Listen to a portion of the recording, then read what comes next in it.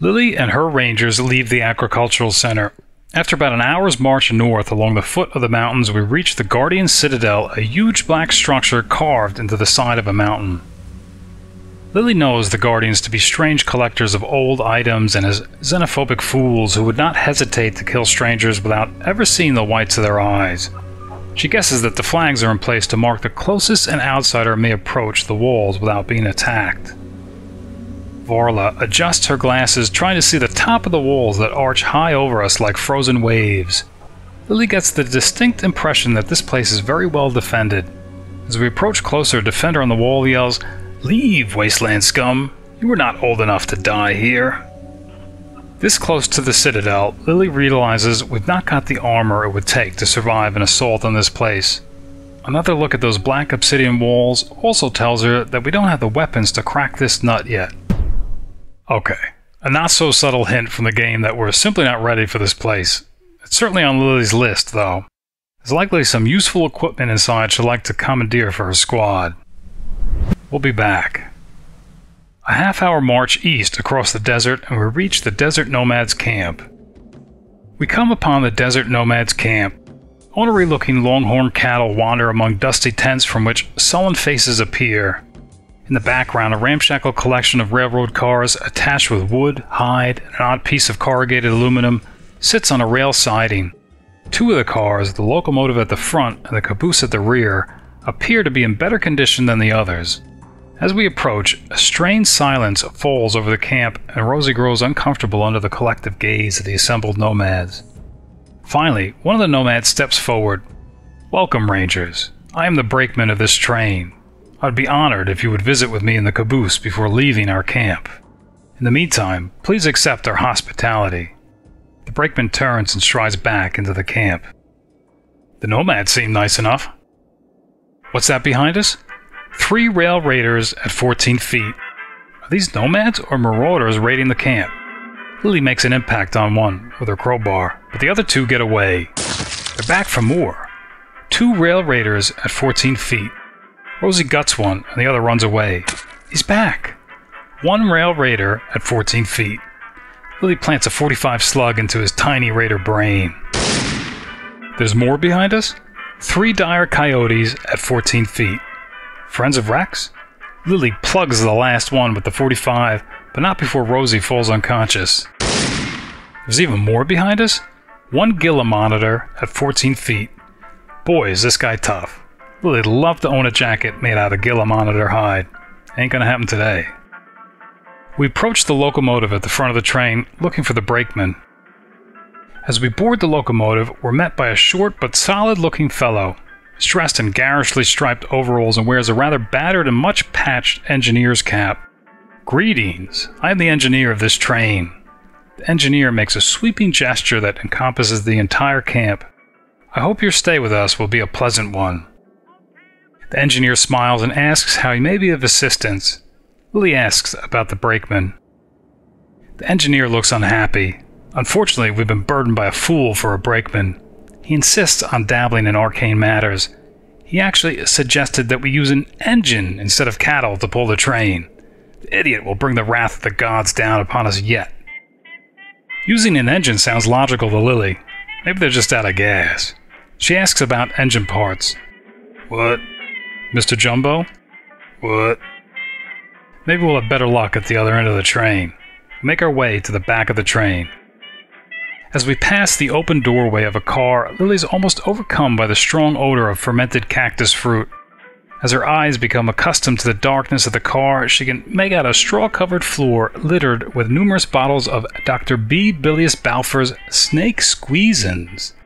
At the back of the car rolls a rotund bearded figure, rocking back and forth, as if the mere act of sitting offered a difficult feat of balance.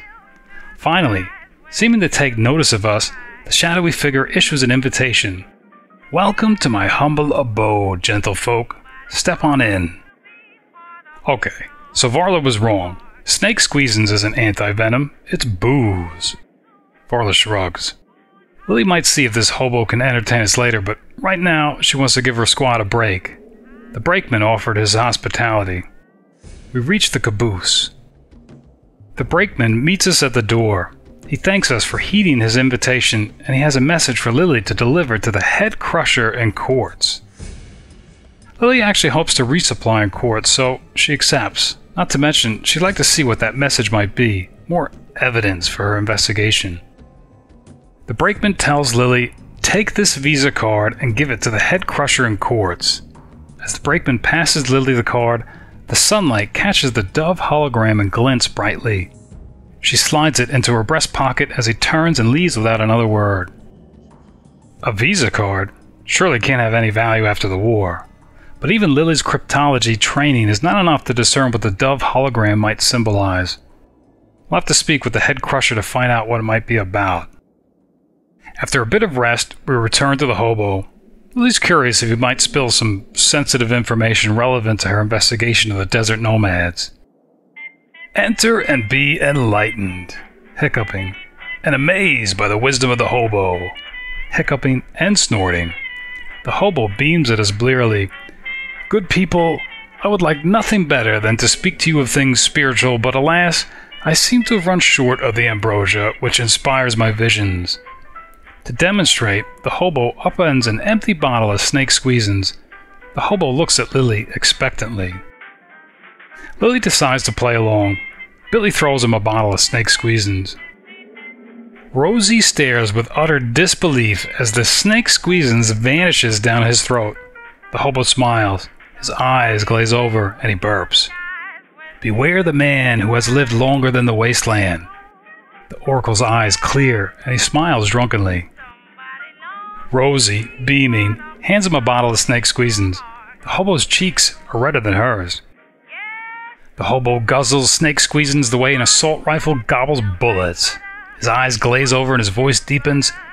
"Those who guard the past guard the secret to immortality." Varla holds out a bottle of snake squeezins for the hobo, which he quickly snatches. The snake squeezins vanish into the hobo faster than water evaporates in the desert. The hobo smiles quizzically, his eyes get a distant look, and he burps. "Trust the one born beneath the battlefield." Lilly also gives him a bottle of snake squeezins, the last bottle we have. Snake squeezins lubricate the hobo's throat and loosen his mind to travel places unknown to the sane. Man before wife, save a life. This may sound like a lot of nonsense, but what's neat is I think they all actually foretell events that may happen during the course of the game, so it'll be neat to look back at these in hindsight. The next car over is the trading car. Being right next to the hobo oracle, it's no surprise as they're playing out of snake squeezins. But look at that, you can buy a fully assembled engine, only 5 bills. Lilly needs to include that engine in her report for High Pool to draw focus away from that Chinese English incident. We now have an engine in tow. Billie shrieks. The next car has a $10 slot machine. Lilly can't deny her pleading, pouting eyes.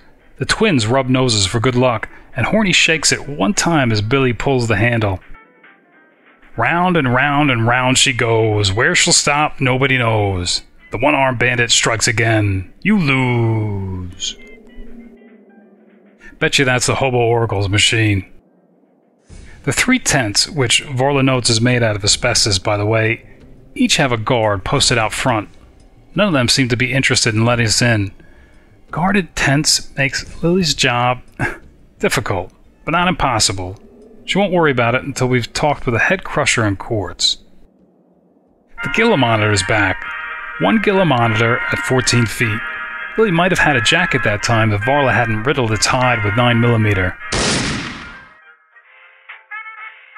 What's in Lilly's report so far? Billie's luck stinks, and nose rubbing doesn't help. You can buy fully assembled engines at the trading car. The Hobo Oracle has an amazing tolerance for snake squeezins. In fact, Lilly'd like to see exactly how much that hobo can put down. And the brakeman has a message for the head crusher in Quartz. But Lilly will need to install that engine first. What a sight. 4 women dragging an engine across the desert.